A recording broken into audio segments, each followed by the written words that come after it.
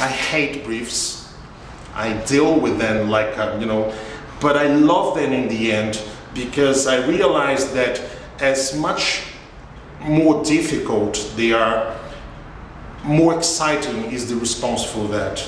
So if you have a really particular problem, if you think about something that is impossible in the brief, go there, because this is the way you have to do something that is really original and really, really new. So when I'm saying that it's impossible to do, at the same time, the other part of the brain is fighting with the, you know, the first one. And it's very, very normal for me to, after all these discussions, say something like, no, there's no way unless, and after the unless comes, you know, the good idea.